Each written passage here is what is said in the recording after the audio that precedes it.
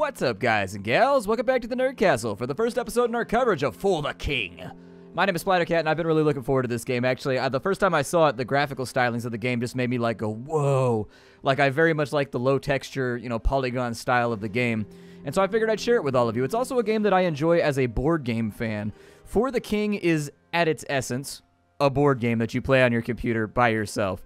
It's a game where you take control of 3 adventurers, and there are certain objectives you have to take care of. There are random events along the way. It's got turn-based Final Fantasy-style combat that fills in the gaps right there, and I do think that the game is pretty cool. I like it a lot. It is a difficult game, though. So if you're a gamer that has a problem playing games on easy, this might not be for you, because this game is definitely out to trounce you. But because of that, the game ends up feeling very, very dire, and it actually makes everything in the game feel more serious. And so, while certain games like Crown Takers frustrated me a little bit, for some reason, this game is equally as difficult and equally as luck-based as that game, but maybe it's just the presentation or something like that that really swaps it around for me. I like this game a lot, and so I figured we'd do a short series on it so you can check it out and see if it's something that you want to get for yourself. The game is not out yet. I think it comes out on February 28th. I've got the game about a week early right now. I think I'm recording this on like the 21st or whatever. So that it's nice, it's up on YouTube, it's already established, people can check it out and they can figure out what the game's all about and decide if it's something that they want to invest time into. We're going to go with a solo adventure. We're going to do a new adventure, and we're going to play on easy. This game is tough. This game is very, very tough. At the moment, playing on normal, all of my campaigns have been on normal, and I've never made it more than halfway through the game without dying. I'm going on easy because halfway through the game is like about an hour in, I guess. The game is meant to be played over and over and over again and have a high replayability. As you win and you complete objectives, you get these things called tomes. I have 8 of them right now, and you can use the tomes to unlock new character classes, new gear which will spawn on the cards inside of the game, new locations you can visit with your characters, new encounters that you can participate in. So the game is meant to be played a lot as you unlock things. Right now, I'm saving up my money because I want the woodcutter, but I could be convinced to take the busker because he's got that dope facial hair. I haven't decided who I want to unlock next. The character classes are Trapper, Busker, Herbalist, Woodcutter, Blacksmith, Hunter, Minstrel, and Scholar, I think, are the classes that are in the game as of right now. This game is in early access, so it is going to continue to develop and get patched. But as of right now, it's actually got a lot of content for a game that's in early access. Like, seriously, it does. There's a lot of stuff to do in this game, and it's already really, really replayable. So I'm excited to see what happens in the future. The other thing I like about this game is that the characters aren't heroes. That's the nice feeling that I get from it. The characters are not heroes. They're just normal people that have been forced into a shitty situation because the world is essentially ending, and they got to roll up their sleeves, and even though they're like a blacksmith, they've got to do what they got to do in order to make stuff happen. It gives it kind of a Lord of the Rings feeling, where you know it's a doomed quest, and you're probably not going to make it, but at the same time, it makes the hero characters feel more heroic to me. For some reason, it makes me enjoy it a lot. I don't think I would like this game nearly enough, or nearly as much if the characters were like knight, or like wizard, or like sorcerer and stuff like that, because those are people that are really, really good at what they do. Those are people who are professional adventurers. This game is just normal people undertaking stuff. But yeah, normal, this game's going to kick your ass. So in the interest of making the YouTube series last a little while longer and actually getting a few episodes out, we're going to go with easy mode. But I have played all of my campaigns up until this one have been on normal. And I can tell you almost 100% they have not gone well. I've already set up my characters. I've got Leomond, who is a hunter. I've got Forte, who is a minstrel. To me, the minstrel is by far the best support class. You can swap the minstrel with a, let's see here. I mean, you can take whatever classes you want. You can be 3 blacksmiths if you really, really want to. And in fact, let's walk through the classes here. So the blacksmith. The blacksmith is really, really good at fighting, and they have a skill called Steady. And it says they can absorb and turn an attack, letting her armor absorb what would have been a staggering blow. So when the enemy crits, this class has a chance of just not getting hit. Like, anytime the enemy hits, your chance at dodging and blocking goes up, like, exponentially. And she just, like, ducks out of the way, and it just cancels out their crit, which is really upsetting when it's you. But it's amazing when you eke a dodge out on a hit that would otherwise kill you. The hunter. The hunter is very, very good at guile, which is represented by this stat right here. I don't know the names of all the stats. Blacksmiths and lumberjacks use that one. This one right here is for random stuff like drinking potions and seeing what happens. So basically it's strength, vitality, luck, perception, or awareness, I think is what they called that. This is the dexterity stat, which is what the minstrel has, and this is your chance of getting movement. Everything in this game is randomized, which you'll see once we get in, and so your stats affect how random the game is when you attempt things that you have the stats for. The hunter. He uses the guile stat, the dexterity stat, in order to, I'm sorry, not the dexterity stat. He uses the guile stat, basically, to get stuff done. Uses a bow, uses weapons that require an eyeball in order to use. Pretty good class. Pretty good damage dealer, can soak a decent hit. I like him. He's a good fill-in character. Aside from that, I think he starts with a tinder pouch, a hunting bow, hermit grass, and 3 gold. And then he's got really, really good accuracy, although I find that he still misses quite a bit. The game is random. You've got the Scholar. I think the Scholar is the weakest character by far right now. The Scholar is the character I don't take very often, in all honesty. I take the Scholar every now and again just to mix things up, but I find that he's a little underwhelming compared to the Minstrel, who does everything that he does but better. We've got the Minstrel, who is your Bard class. She uses magical damage. She's got skills called Encourage and Inspire. So if you stop in a location where the Minstrel is without using up all your movement points, there's a chance that she will inspire you.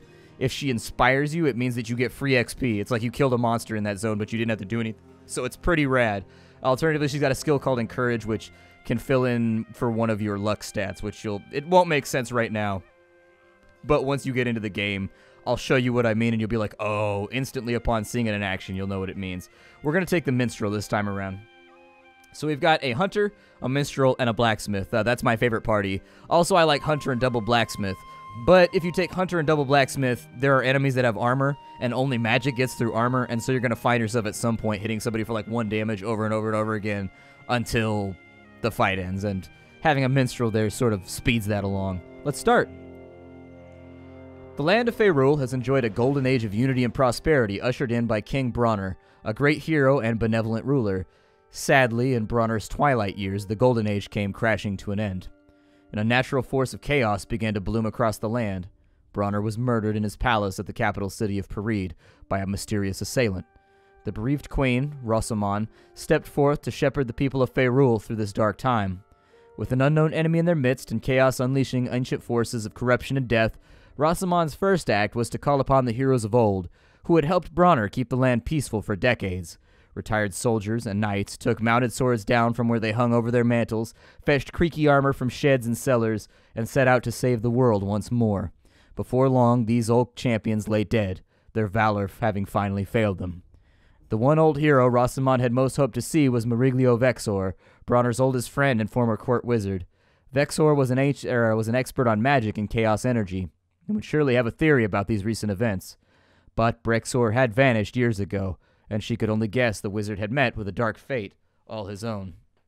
Rosamond had no choice but to call upon the ordinary citizens of Faerûl to accept a great, great burden, to leave their homes, abandon their vocations, and seek throughout the world in search of the source of these troubles.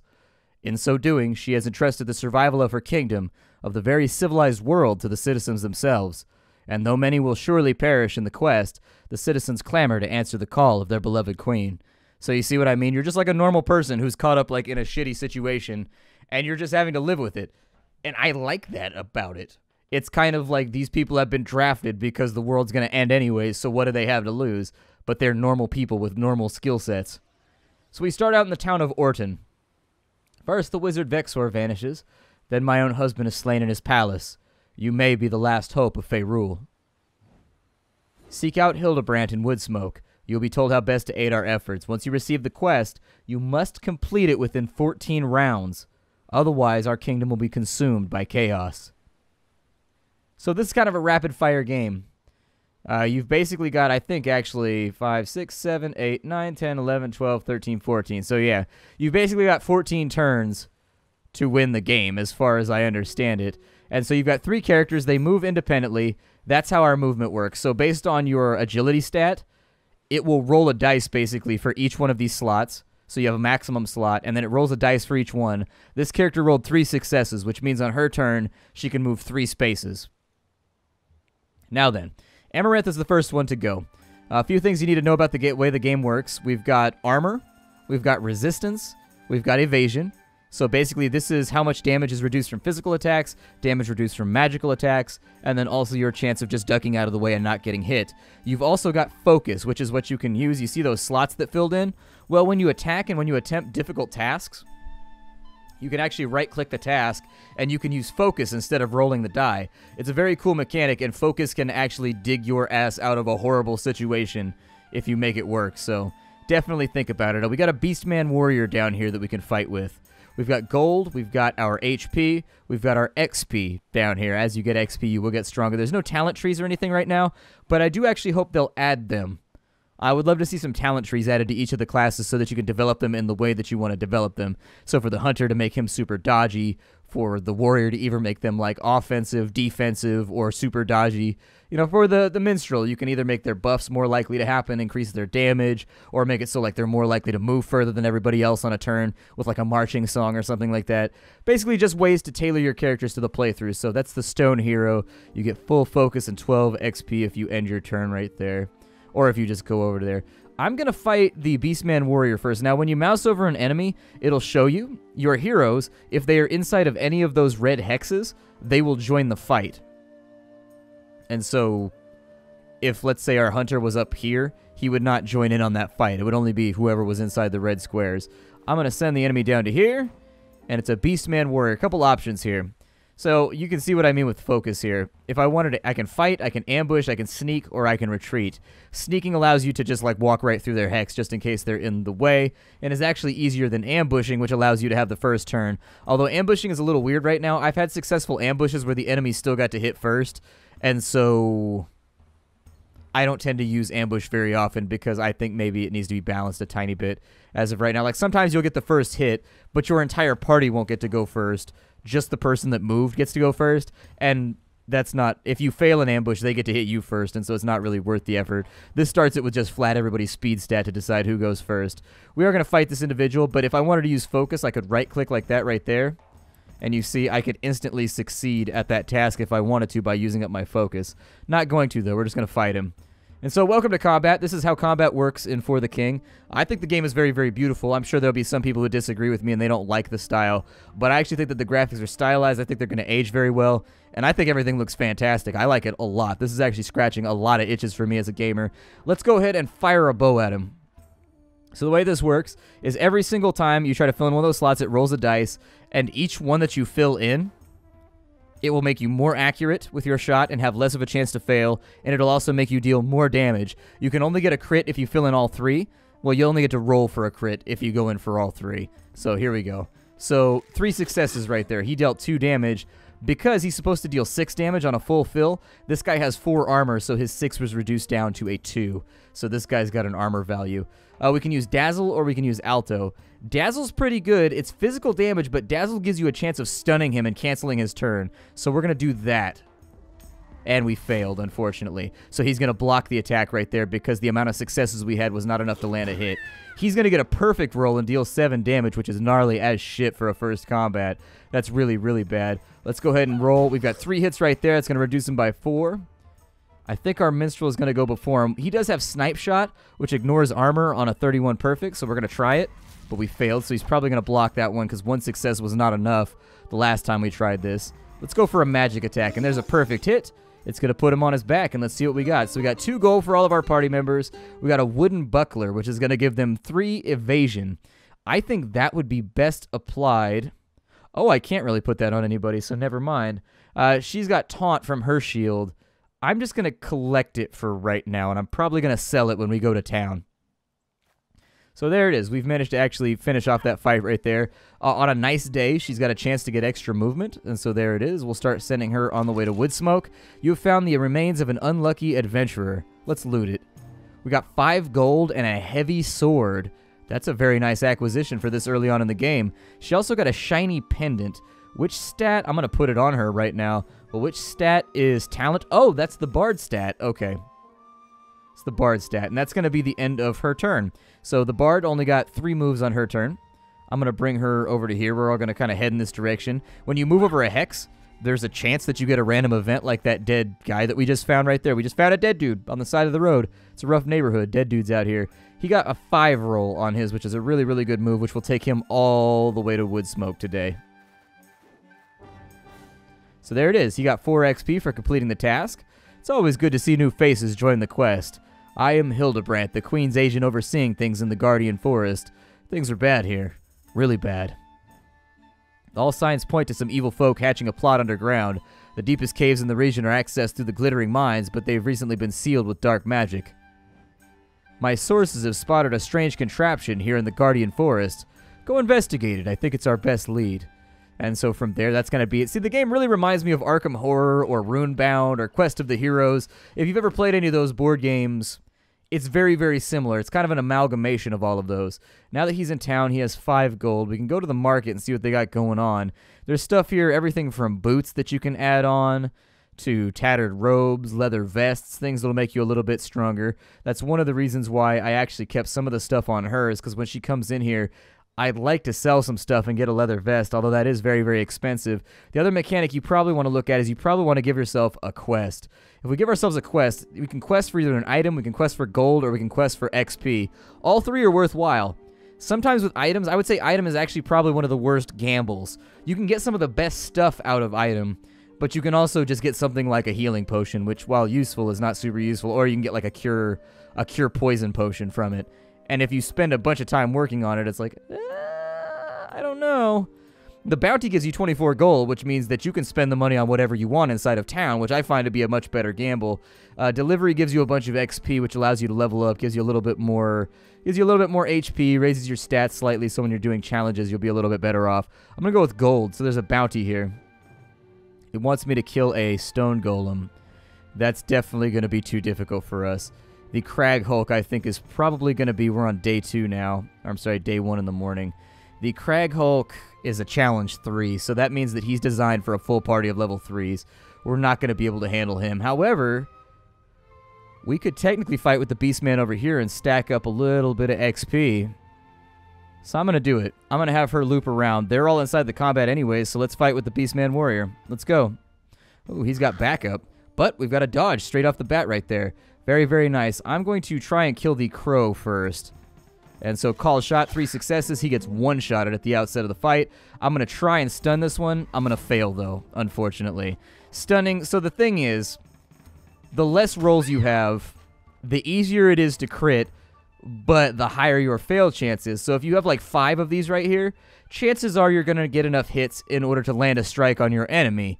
Because just by probability, you'll probably end up with 2 or 3 hits out of all these. But you'll never crit, which means if you never crit, because you have to get every single one of them to actually have a chance of critting, and because you never crit, that means none of the special stuff that your weapons do will ever proc, because procs are mostly on crits in this game. And so it's kind of a balance. Some weapons have a high fail chance, but a higher crit chance. And some weapons are vice versa. They have a much higher hit chance, but a much lower crit chance. Let's see if we can hit this guy for 15. Oh, that's a good one right there. With a mighty blow, Amaranth brings that guy back down to the ground, and he's just savaged. Oh, we've got the Scholar's Wraps. That's going to lower our toughness, which is the fighty stat that the blacksmith uses, but it's going to raise our fortitude, which is the thing that we use when we drink potions to see if we get poisoned or whatever. It's also going to raise magical resistance, though, which is really, really good. So I'm going to equip those on Forte. Boots do show up on characters. One of my pet peeves is when you equip characters with gear and it doesn't show up. This game, if you put a new armor on a character, they are wearing that armor. If you put a new hat on the character, they are wearing that hat, and I very much like that feature. That's a Purify Scroll. We cast that on a hex that's poisoned in order to get rid of the poison, and so that's a thing that we could also do. She got 2 movement. Well, let's have her finish off in wood smoke, I guess. She's in the market right now, which means we can actually sell off some stuff if we really, really want to. With a wooden buckler, she can sell that for 2. I would recommend it. The Purify Scroll, she's probably not going to get a bunch of mileage out of either, so I would sell that too. We do have Tinder Pouches. Tinder Pouches allow you to make a camp node on the map where your characters can camp and get their focus and their HP back, which I like a lot, actually. That feature is really, really cool, and you should utilize it as much as possible, because if you don't, it's going to suck. We can get her a Rusty Blade, which is not as good as the Heavy Sword. A Rusty Medallion would give her more toughness, and then we could pass off the Shiny Pendant to our Bard, who would actually make much better use of it. We can also just buy supplementary items like healing herbs and stuff like that. She doesn't have any boots. We could give her hide boots, which would give her armor, resistance, and vitality, which I think would make her a little bit tougher, because that would take her to 3-2. She's got the money for it. I mean, I would love to give her a leather vest or whatever and get her up to 5 armor so she's not eating hits anymore, but it's just so expensive that I don't know if we're going to be able to do it. And everybody has independent gold. You can't pass gold in between each other. They've all got their own kind of stock. I guess. She's going to start here next turn, so there's no need to do this right now. Alternatively, you can go to the healer, which will get rid of your ailments. You can meditate to get some focus points back. You can rest at the end to get HP and focus in a smaller amount. You can go to the pipe smith so that when you smoke your herbs, that's right, everybody smokes weed in this game to heal themselves and to get rid of poisons and stuff. I forgot to mention that. Another reason to love the game. Another reason to love the game. I'm going to end her turn right here since we're going to be here anyways. And I would actually really, really, really like to fight this bad guy down here if I can while I'm in the region. She's got 16 gold rocking. How far out will that allow the engagement of combat? Oh, there's a beast man right there. Okay, well, I wanted to fight anyways, so that's perfectly fine. I'm okay with this. With a called shot, that might be a hit. Yeah, it's not going to be enough with his armor rating, unfortunately. I just can't get him with the stun. Trying real hard, but missing is a big part of this game, and it's actually something that I personally think should be phased downwards. If you guys are fans of the channel, you will know that in general, I find missing to be a pointless... I find missing and not being able to hit the enemy kind of a pointless mechanic in turn-based combat. It just serves to extend combat out in a way that is non-productive, basically. The only thing it leads to is the player being frustrated, in general. I mean, yes, when you score an awesome dodge here and there, it is cool, but people don't remember that. They always remember the time that they couldn't hit the enemy 10 times in a row, which has literally happened to me in this game. Several times I've been unable to hit the enemy over and over and over and over again, and it's just like, Argh. You know, we can have her stay at the inn for 5 gold, but that's kind of expensive. Ooh, there's a short bow there. Can I give her anything better that would utilize her stats? There's a decent loot that's better than what she's got going on, but it costs 23 gold, and she don't have anything to sell either. I'm going to give her...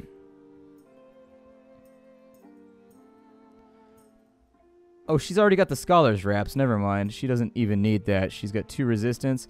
That would lower her resistance to 3, but it would raise her armor to 2, which I think might work out better. Let's stick with the stuff we got for free. I'm going to have her buy... Godsbeard's so expensive, too. Damn. Let's leave her alone for a second, and I'll have her jump out to here. She's going to have to make camp pretty soon. He just barely got enough movement to make this happen. So she's going to be left out of the combat if she's over there. Okay, well, never mind. Let's just make our way towards the next objective. Oh, it's an ambush. So he's ambushed by a dire crow for 4 damage even, which is not a bad hit for a crow. That's a pretty solid shot. He should put it down with 1 hit right there, though. Should be easy enough. So that was an ambush by the enemy. You know how we can ambush enemies? They can ambush us too. And when you get ambushed, you have to fight by yourself, which can lead to some really, really, really unfortunate situations. Let's go ahead and... Oh, there's a magic merchant with an impressive set of wares. He has a rusted plate, which is an accessory that gives +2 to armor. That's not bad at all. A silver skull, which increases your damage by +1. A talent pendant, a clouded crystal, and a... I'm going to buy the rusted plate, actually. Yeah, buy and equip so that you have resistance 4. Now we're as tough as a beast man. Hooray for us. As tough as a beast man. And then she will press on to the destination that I clicked previously. That is a big, mean-looking critter. You've got gold. Go check it out. See if there's anything you can do. As far as... I would probably give her the talent necklace so that she's got a better chance of landing the stuff she's trying to do. So she's got +3 to talent now, which is pretty cool. That's actually going to get her up to 81. Which is good. I think that means whenever she rolls a dice, she's got an 81% chance of filling in the slot, I think. Not 100% on that one, though, so don't quote it. Don't, like, go to other people's videos and be like, Splattercat said, because I might be wrong. That's just the way I'm interpreting it. Ooh, free XP, I'll take it. Yes, please. As far as that goes, we're not going to get into a fight right here, because I know the storyline. So let's go ahead and actually, it's a strength check. I'm going to use my focus to auto-pass that. So there it is. I'm glad that I did, too, because it doesn't look like luck was on my side. We got a Book of Lore. That was that thing that I was showing you at the beginning of the episode that we used to buy new character classes and stuff. So basically, every time you make it a step in the game, you get one of those things so you can unlock new stuff and new gear and new things that can drop. Great work. Maybe they'll think twice about leaving their junk in my forest. I always whip my junk out in other people's forests. It's just a natural habit of mine. There's a reason why I'm not allowed in all the public parks where I live. Looks like those purple robe folk didn't appreciate us breaking their big toy. I'd say it's time we formally introduce ourselves. You best prepare for a good fight. Oh, I'm prepared. I'm ready to go. Let's have ourselves a battle here. Oh, it's a nice day. Good. So I'm going to bring him to right here, and then what I'm going to do is I'm going to make a camp node. And so there it is. And he's just going to meditate because he has low focus, but his HP isn't that low. All right, so it's a rainy day. We're going to bring her up here. She's going to rest because I want everybody to make use of the resources we have in front of us. She definitely needs to rest. She's the most beat up out of everybody. And that puts us into the next objective with our stats around where I would like us to be. He'll get 12 XP for free by going to the Stone Hero. I'm going to do that, but we're going to do it in the next episode. My name is Splattercat. This game is called For the King. I look forward to seeing you all in the next episode. This is a very much, it's kind of a dice rollers game. If you don't like luck and chance and lots of missing and stuff like that, if you don't enjoy rolling dice, this is not the game for you. However, if you enjoy board games, tabletop, rolling dice and failing and just being like, oh, well, and getting back to it, this might be one worth checking out, especially as the EA moves forward. I'd love to see what the early access has like a year from now, because the game is already fairly well rounded out as it stands. The only complaint I have is that like some of the balancing feels slightly off, but other than that, as long as you play the game on easy, you should be playing a reasonably solid title. I'll see y'all next time. Thanks for coming on out. I do, everybody. This is For the King. If you want to get the game for yourself, it's not out yet, but I will have a link that will activate down below for when the game is out. All right? If you wanted to support me, you like what I do here on the channel, check out the Patreon. Great way to support me and make sure the videos don't go anywhere, the lights stay on, and all that kind of fun stuff. Other than that, bye-bye, everybody. Hi-do.